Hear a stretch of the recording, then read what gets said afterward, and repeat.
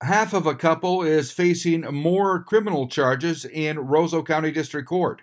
According to court documents, in June, an investigation with the Lake of the Woods Sheriff's Department received a child protection complaint. A child's caretaker reported the child had a Kindle tablet, and when the child returned from a visit with Anthony Callie and Megan Fish, the tablet contained photos and chat information that suggested Callie and Fish were using drugs. A search warrant was granted and executed on June 6th, and officers found Callie and Fish at Callie's residence on Grant Street in WARROAD, along with 2 grams of meth and a pipe.